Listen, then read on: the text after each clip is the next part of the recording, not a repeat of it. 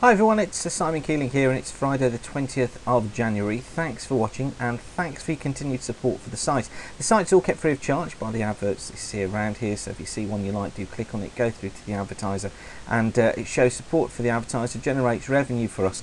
Don't just click on the adverts willy-nilly, obviously. You know, if you want to go through to the advertiser, click on it and go through. All I ask is that you choose us rather than anybody else to click on the adverts. Okay, got a bit of a caveat for you first up this morning. Listen to me carefully, snow lovers, okay? Listen very, very carefully, and cold weather lovers too. I'm going to show you the weather for the back end of next week. Now, what I don't want is people coming back and saying, you said, if this doesn't turn out the way that it's planned. I'm going to be very careful in the way that I say things, so listen very, very carefully. I am not going in for the temps to freeze over, snow blizzards lasting for 2 weeks. Just listen very carefully to what the forecast is actually hinting at the moment. Okay, so here we go. This is the temperature profile from the GFS for the next 7 days. Red is the important one. This is temperature, and notice how it dips off as we get into the middle part of next week. Middle of next week is crucial. This is for Glasgow, but it could be for just about anywhere in the UK. Look how those temperatures fall off quickly in the back end of next week. Also, wanted to show you the ensemble probability. This is the way that the ensemble is seeing things just at the moment, and it's the probability of temperatures at 850 millibars being below -5. Now, you don't need to understand what that's about, but generally what we say is that when it goes below -5 at 850 millibars, about 5,000 feet, that's when we're into cold weather. And I've really pushed this one because you can see that it's kind of hinting at it, look, during the second half of the week next week. But then look what happens.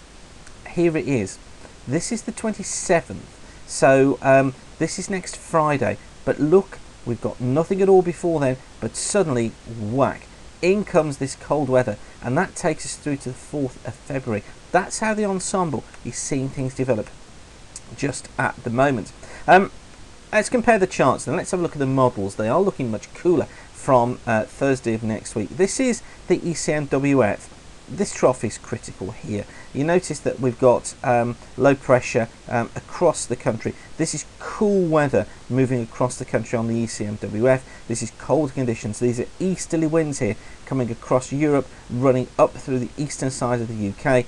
Milder Atlantic air trying to get into the west. A battle taking place between mild air to the west, cool air to the east. That equals rain and possibly snow. So how's that compare? Well, this is the GFS. Trough is further east, more significantly developed low look. This is again for Friday midday, next Friday at midday.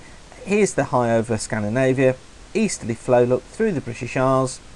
That's cold and also brings a risk of snow too. Where the snow would be, how heavy it would be, not sure at the moment, but that's backing up on this idea of much colder with a risk of snow as well.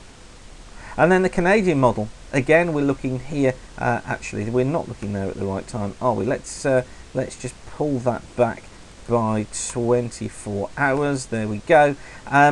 Friday midnight this time from the Canadian ensemble model. Low pressure, look, here's our trough, low pressure in the North Sea on this one, cold northerly winds, risk of snow. Again, where it would be, how heavy it would be, is uncertain, but the fact is they're all going and all consistent in this idea of cold weather at the back end of next week.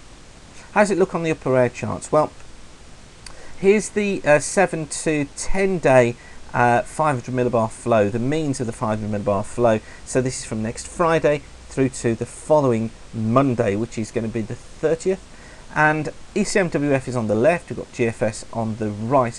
Notice how the ECMWF has this large high look over Scandinavia. It's got this cold pool across the eastern parts of Russia look and a trough into the western part of Europe. GFS makes much more of that trough across Eastern Europe and builds this ridge in look, which blocks through and causes this spell of cold northeasterly winds.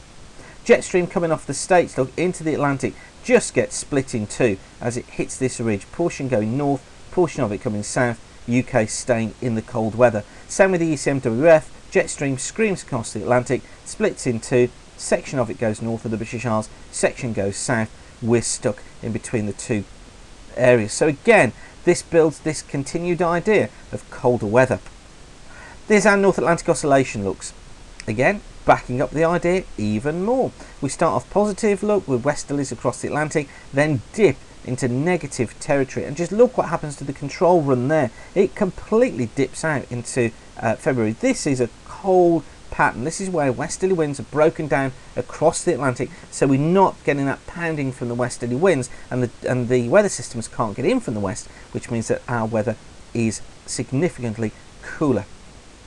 Now let's have a look at the Arctic Oscillation. The Arctic Oscillation gives us a measure of how cold conditions are, how strong the winds are around the Arctic Circle. When they're positive, we've got strong winds up there, which means that the mild conditions, the cold weather, is held up at the poles. But when we go into negative territory, then the cold air can drain southwards, and just look what happens. Bombs down into negative territory, real significant negative territory. This is cold weather on the way, folks. I think we are going to be seeing the start of winter. Okay, just one other thing to show you, which was a reminder of where I saw temperatures going 1st to the 10th of February, and I could be out on this. This may actually turn out to be cooler than I've put here. What I tried to pick up on was the idea of the trough being west of Ireland and keeping these sort of areas around or above normal, but the high across Scandinavia, which much cooler conditions coming across Scandinavia and bringing cold conditions into the British Isles. This, well, on the basis of today, could be near -1s to -4s below normal across much of the British Isles. But you know, we'll wait and see how that develops. I might need to update this during the course of this weekend. But the message that I want you to take away today is that it does look like winter could well be on the cards back end of next week. Moderate confidence in the forecast. But that's all it is at the moment. We can't say more than moderate confidence. What I'm going to do is put a posting together about confidence levels and go into the GFS ensemble model a little bit more for you, particularly looking at cluster models. But for now, I think you should start considering getting some plans in place for the back end of next week onwards. It looks like we could be going into a cold spell of weather with winter arriving proper. But as I always say, anything could happen. Don't get running away now expecting to see headlines, although you probably will, won't you, on certain daily newspapers. Mega freeze on the way.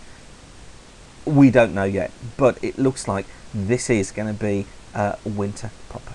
Okay, so keep the sun shining. Thank you for watching. I'll keep you updated throughout the day on the musings, and of course others who blog on will also keep you updated on the musings too. And if I need to update the video later with later information, then I'll do that. But for now, thanks for watching. Keep the sun shining.